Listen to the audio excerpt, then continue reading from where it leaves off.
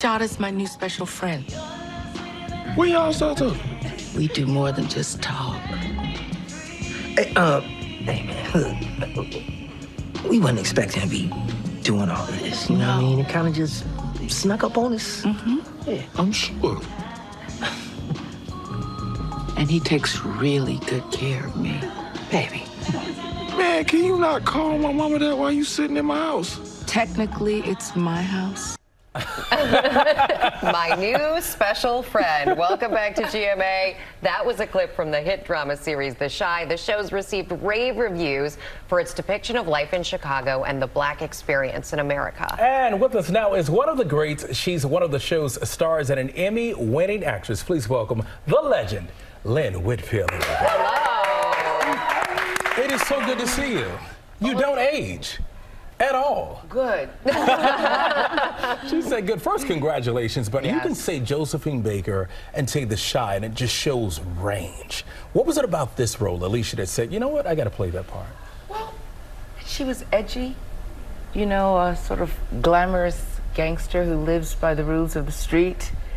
You know, retribution is everything. And I said, you know, that kind of edge, I haven't played that. You know, I haven't been involved and dug into a woman quite like that. So I was very excited to explore. What about the dynamic with the cast? Because some of the younger cast members, obviously working with you is like a master class in acting. But what did you learn from them? Well, they've been creating this world for 6 seasons. Right? 5 seasons. I mean, they grew up in these roles.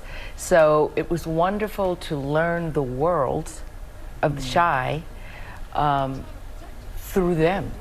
You know, the authenticity of what they've built. So I merely fit in and then work directly with them and find the truth for this new character, you know, walking into the story. So it's been magnificent.